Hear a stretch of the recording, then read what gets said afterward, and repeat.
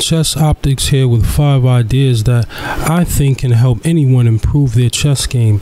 Number 1, analyze your own games. I know you've heard this before, but it's very helpful, especially if you make the same mistakes over and over and you find yourself missing certain tactical lines of play that cause you to be on the losing end. So remember, analyze your own games. And when you analyze your own games and you use an engine, always, and I have to emphasize this, always try and think for yourself first and allow the engine to be your guide. So that is the first idea. The second idea, and this idea is probably what excuse me, your chess coaches tell you, is to make sure that you would do at least, I say at least 25 puzzles a day, 25 chess puzzles a day, because you need to have pattern recognition committed to memory. So you need to know how to mate, let's say, with 2 rooks versus a king, queen and king versus a lone king. Also other major piece checkmating patterns, and there's also pins, skewers, mate, threats, things that you should recognize immediately or on cold sight when you look at the board. So chess puzzles actually help you create this pattern recognition system, and I suggest that you solve 25 puzzles a day minimum. Yes, minimum.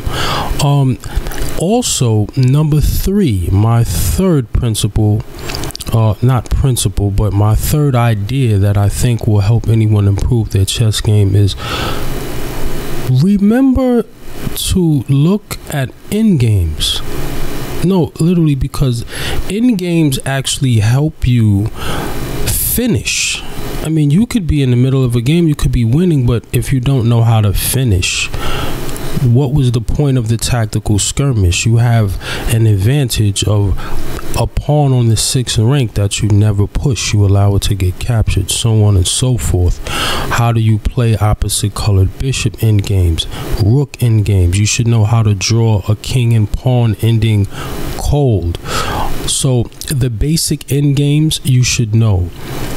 And there's interesting books that could help you. One that I have here on my library is called Silman's Complete Endgame Course. But the endgame book that I started studying with that helped me a lot was Yasser Seirwan's endgame book. So definitely put your endgames to use.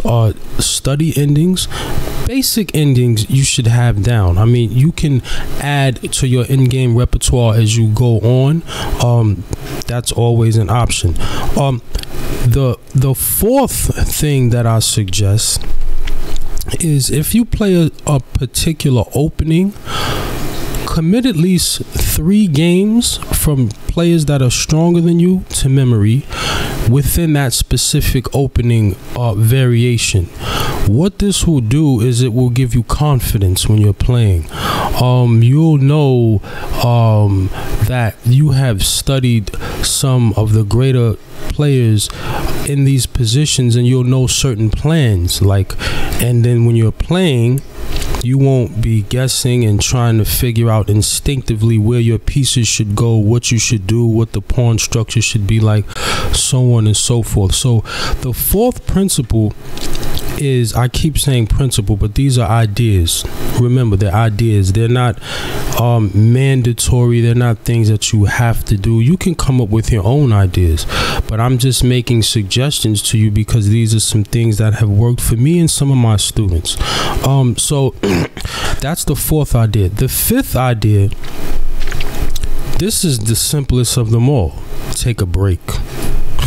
It's that simple. Take a break. Sometimes after processing so much information, chess information especially, as complex as it is, we tend to try and get more and more and more, thinking that the more information we get, the more we'll know. But this is an error that I find. So what you need to do is take breaks. Do something else. Play some pool. I don't know, whatever your second thing is that you really, really like to do.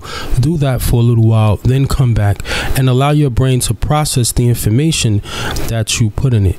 And that is what this whole video was about. 5 ideas that you can use to help improve your chess. I hope you enjoyed this. It was short, but if you found something valuable in it, it was not just short. It was short and valuable. May your chess be the best. Oh, don't forget, like and subscribe. Peace. I'm out. This is Chess Optics. Throw confetti. Throw confetti. Brooklyn in the house. Throw confetti. Throw confetti. Brooklyn in the house. Throw confetti.